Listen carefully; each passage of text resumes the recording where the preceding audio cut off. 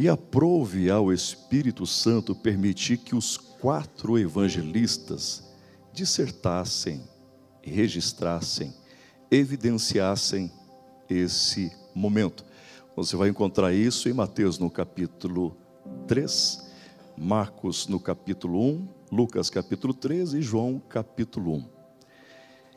Eu acho extremamente interessante o fato de Lucas destacar neste episódio do batismo um detalhe que os outros 3 evangelistas não destacaram. E por que reputo isso ser interessante? Porque quem está escrevendo este evangelho aqui é um doutor. Ele é um médico. E se existe algo que é altamente inerente a um bom médico, é a percepção de detalhes. É a atenção para os detalhes. Todo bom médico, ele é detalhista, ele é analista, ele é cientista, ele é perscrutador, ele é inquiridor. Todo bom médico, ele não quer apenas saber o que está acontecendo com o paciente. Ele quer, sobretudo, saber por quê aquilo está acontecendo. Ele não quer apenas olhar para os sintomas da doença no paciente, mas, sobretudo, ele quer descobrir, discernir, decodificar a causa. Preste bem atenção. E por que ele foca mais na causa do que nos sintomas? Porque os sintomas não têm o poder de determinar a causa, mas toda causa tem o poder de determinar os sintomas. E nós aprendemos isso muito bem de perto, infelizmente, na pandemia. As pessoas tinham sintomas do Covid. Necessariamente não estavam com Covid, apesar dos sintomas. Porque os sintomas não determinam a causa. Mas aqueles que foram positivados, aqueles que o exame apontou como Covid-19, podiam esperar pelos sintomas, ainda que existam os assintomáticos, mas toda regra tem a sua exceção. Mas a regra, quem foi positivado pelo Covid, teriam a similaridade dos sintomas. Concorda comigo? Lucas está destacando um detalhe que fica claro perceber que Mateus, Marcos e João não destacaram. Perceba, como é que Marcos ele vai registrar o episódio do batismo de Jesus no Jordão? Mateus escreve assim: o céu abriu, o Espírito Santo desceu e Deus falou. É assim que ele destaca, é assim que ele registra o episódio. Já Marcos diz: o céu abriu, o Espírito Santo desceu e Deus falou. João, o apóstolo amado, que vai narrar a experiência de João o Batista, tendo Jesus nos seus braços nas águas do Rio Jordão, diz que o céu abriu, o Espírito Santo desceu e Deus falou. E o doutor Lucas destaca isso: Jesus orou. Preste atenção. Mateus, Marcos e João, eles estão aqui no episódio do batismo de Jesus no Jordão, apenas evidenciando as consequências espirituais do que aconteceu. Mateus, ele vai revelar uma consequência espiritual, o céu abriu, e Marcos, uma consequência espiritual, o céu abriu, e João, uma consequência espiritual, o céu abriu. Eles registram consequências espirituais. Consequência espiritual, o céu abriu. Consequência espiritual, o Espírito Santo desceu. E consequência espiritual, Deus falou. E Lucas vai na causa. Ele destaca: Jesus orou, tentando nos levar a entender nas entrelinhas que antes de Jesus orar, o céu estava fechado, o Espírito Santo não havia descido e Deus não havia falado. Mas quando Jesus orou, o céu abriu, o Espírito Santo desceu e Deus falou. Então, se você quer ver céu aberto, o Espírito Santo se movendo na sua vida e ouvir a voz de Deus, nós precisamos cumprir com a mesma receita de Jesus. É só viver o detalhe. Jesus orou. Ele orou, o céu abriu, Deus falou, o Espírito Santo desceu, e assim será na sua casa, na sua família, no seu ministério, em nome de Jesus. Percebam que o destaque, percebam que o Dr. Lucas, quando faz menção deste detalhe, ele não está apenas destacando um detalhe do que aconteceu no Jordão. Ele está destacando o detalhe que está impresso nos 4 evangelistas. Quando Lucas evidencia que Jesus orou, isso está em harmonia com Mateus, Marcos e João, mostrando várias vezes Jesus orando. E porque Lucas e os 3 evangelistas recebem do Espírito Santo a inspiração para mostrar Jesus orando? Porque para Jesus não pode haver ministério sem oração. Pode haver título, divisa eclesiológica, pode haver uma função, um cargo, uma posição, pode haver um cartão de membro de uma igreja, mas ministério, pela ótica de Cristo, só existe se houver oração. Se você tirar a palavra oração dos 4 evangelhos, desaparecerá o ministério de Jesus, porque Jesus só tinha ministério porque orava. Os pais da igreja afirmam que Jesus todos os dias orava das 4 da manhã às 8. Todos os dias, das 4 às 8. Mas os evangelhos nos ajudam a entender que ao meio-dia ele tem episódio que ao meio-dia ele está orando, tem episódio que à tarde ele está orando, e tem episódio que no final da tarde ele está orando. Mas ele orava todos os dias das 4 às 8, mas ao meio-dia ele orava, à tarde ele orava, ao final da tarde, mas ele também orava das 4 às 8, mas ao meio-dia ele orava, à tarde ele orava. Ele estava sempre em comunhão, em contato, em conexão, em diálogo com o Pai. E por que ele estava sempre em contato com o Pai? Porque ele sabia que se houvesse brecha, fissura, lacuna, hiato, interregno entre ele e o Pai, o diabo trabalharia. Ministério da Saúde dos Céus adverte: não fique um momento sem estar em conexão com o Pai. Charles Haddon Spurgeon escreveu: se você não quer ouvir a voz do diabo durante o dia, procure ouvir a voz do Pai pela manhã. Jesus, qualquer lugar para ele era um lugar excelente para estar em contato com o Pai. Você vai ver ele nos evangelhos orando na praia, orando no barco, orando no monte, orando no cemitério em Betânia, orando numa casa, orando num quarto, orando no templo, orando na sinagoga, orando na praça, orando na rua, orando. Ele está sempre orando. Todas as decisões de Jesus, elas eram pautadas antes pela oração. Na verdade, a vida dele é englobada, é envolta pela oração. Ele começa o seu ministério orando no Jordão e termina o seu ministério orando no Calvário.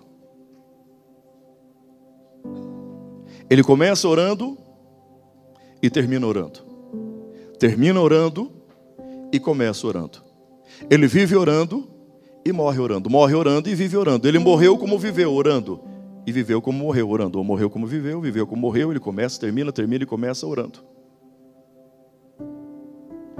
Depois que ele ora, é que ele vai escolher 12. Depois que ele ora uma noite inteira, é que ele vai escolher 12 homens para o ministério. Depois que ele orou uma noite inteira, é que ele vai escolher os seus auxiliares. Ele não escolheu os seus auxiliares pelo nome, pelo sobrenome, pela conta bancária, pela influência social, por conchavo, por articulação, por QI, que indica, mas ele necessitou passar uma madrugada toda prostrada, rendida ao Pai, pedindo: me revele quem eu devo chamar para o ministério. Depois que ele orou, é que ele vai vencer o diabo no deserto. Depois que ele ora no Jordão.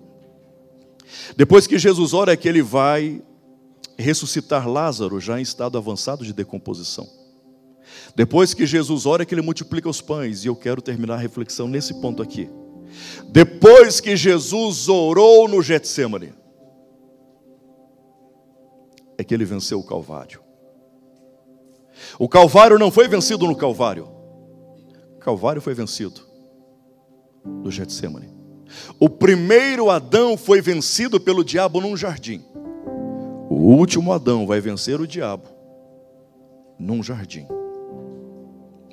Ele vence o Calvário no Getsemane. Se ele não ora, seja feita a tua vontade, Pai, antes da minha e não a minha, não teria por que existir Calvário. Só existiu o Calvário porque ele diz, faça a sua vontade, não a minha. Por isso, ele vence o Calvário no Getsemane. Quem entendeu, diga amém. Só que nesse Getsemane que ele está orando, os 12 discípulos que ele passou a noite inteira orando para ter do Pai a revelação de quem ajudaria a compor o ministério estão. Então nós temos dois modelos para ser imitados a partir de hoje aqui. O modelo de Jesus que orava, ou dos discípulos. Pergunte para quem está perto de você, dormindo ou orando.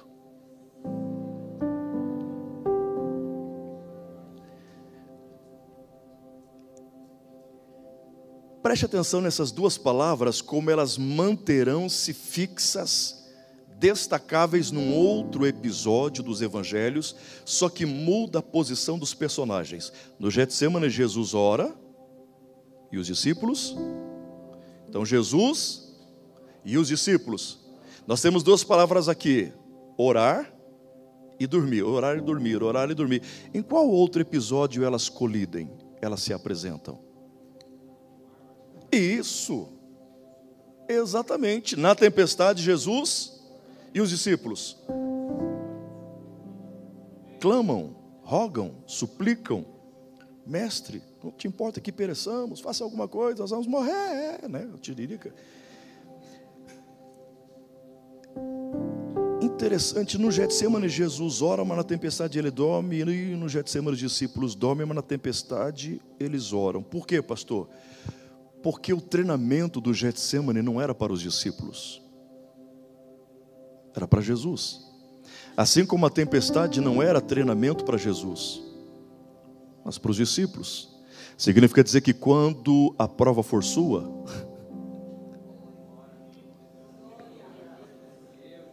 você até pode pedir a minha ajuda em oração, mas a prova é sua, amigão.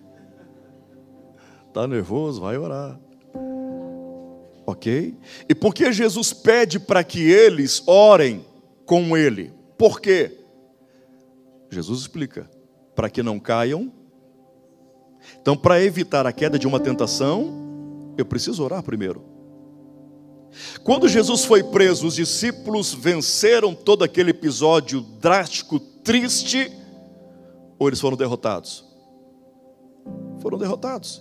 E por que foram derrotados? Porque não oraram. Pedro não orou. E por isso, quando um homem prende Jesus, ele saca da espada e corta a orelha. Na verdade, ele quis matar. Mas ou o homem tinha a unção do Matrix, né? Revolution, ou Pedro era ruim de pontaria. Mas Pedro corta a orelha do camarada porque não orou. E Jesus, depois de que orou, ele fez o quê? Curou a orelha do homem. O que é que a gente aprende aqui? Quem ora, cura. Quem não ora, fere. Amém, gente? É só uma cápsula homeopática, mas eu creio que o próprio Espírito Santo, que está legitimando essa palavra ao seu coração essa manhã, vai destrinchar, vai fazer com que os elementos, os nutrientes inseridos nessa cápsula façam efeito durante a nossa vida, o nosso ministério. O importante é orar. Termino dizendo, os discípulos só pediram para Jesus uma coisa, e não foi ensina-nos a pregar. Os discípulos não pediram para Jesus, nos ensine a pastorear. Eles não pediram qual a estratégia que dá certo para fazer a igreja crescer. Os discípulos só pediram uma coisa. E por que eles pediram, nos ensina a orar, se eles oravam desde os 13 anos de idade? Porque uma coisa é orar, e outra coisa é orar como Jesus orava. Orar por orar, todos nós oramos. Orar alinhado ao coração do Pai é uma outra coisa. Por que o diabo não está nem aí para a nossa pregação, para a nossa teologia, para a nossa realização de milagres, prodígios, sinais e maravilhas da parte do Cristo, porque Ele também opera sinais, prodígios e maravilhas. Fará isso com o anticristo. Porque não está nem aí para a nossa profecia, porque Ele também usou uma menina em Atos 16 para profetizar, e também usou a boca de falsos profetas para profetizarem para um rei. E por que Ele não está nem aí para a nossa pregação? Porque Ele começa pregando no Éden para Adão e Eva, e também no deserto para Jesus. E por que Ele não está nem aí com a nossa retumbância espiritual? Porque Ele também tem o poder de se transformar em anjo de luz. E porque Ele não está nem aí com a nossa hermenêutica, exegese, com a nossa homilética? Porque Ele é um verdadeiro teólogo, tanto que Ele crê e estremece. Tem teólogo que nem crê nem estremece, mas Ele crê e estremece. Então Ele prega, Ele expulsa demônios, Ele profetiza, Ele realiza maravilhas, Ele se manifesta no carisma, Ele faz tudo isso. Só tem uma coisa que Ele não faz: Ele prega, Ele profetiza, Ele expulsa demônios, Ele realiza maravilhas, Ele conhece a Bíblia como ninguém. Só que Ele não. E é por isso que Jesus vai dizer naquele dia: vinde benditos do meu Pai. E para outros Ele vai dizer: não lhes conheço. Não lhes conheço como, Senhor? Mas eu preguei, eu curei, eu profetizei, eu expulsei demônios, eu realizei maravilhas. Se é por essa métrica que lhes conduza ao céu, então o diabo tem que entrar, porque ele também prega, ele também profetiza, ele também expulsa demônios, Ele também realiza maravilhas. Só tem uma coisa que essas pessoas que tentam adentrar os portões celestiais não falam para Jesus. Eles falam: preguei, curei, profetizei, expulsei, mas não dizem: orei. Por isso que quando o diabo vê um homem ou uma mulher com boca no pó e joelho no chão, ele não suporta. Nessa breve reflexão eu lhes falei só sobre o óbvio, que vocês sabem de cor e salteado. Mas a igreja evangélica no Brasil está precisando urgentemente, desesperadamente, de um avivamento do óbvio. Todo o óbvio que é sabido, mas não é vivido, precisa ser estupidamente repetido. Vamos orar. Deus abençoe vocês, em nome de Jesus.